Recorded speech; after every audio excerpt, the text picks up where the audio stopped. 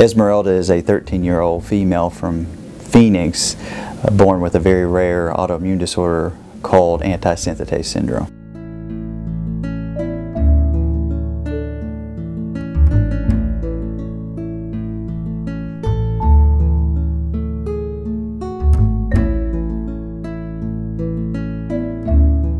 Esmeralda's doctors at Phoenix Children's Hospital decided that they were not going to give up and look to the fullest extent of all treatment options for her, and we were one of the hospitals that they contacted.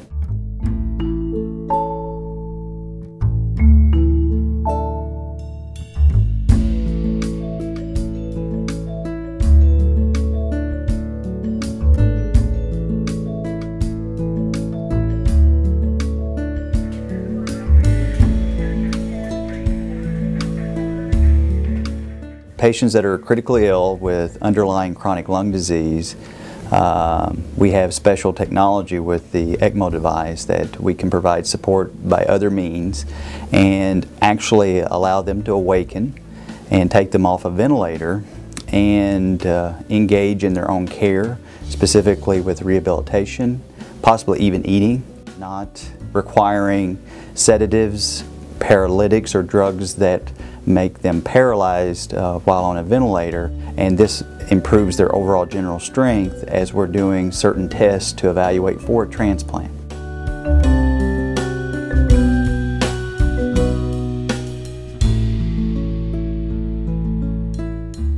She underwent the entire lung transplant evaluation, which includes several tests, and eventually was listed for transplant less than a week later, and then underwent the transplant about 2 weeks later successfully in our operating room. Everything went well.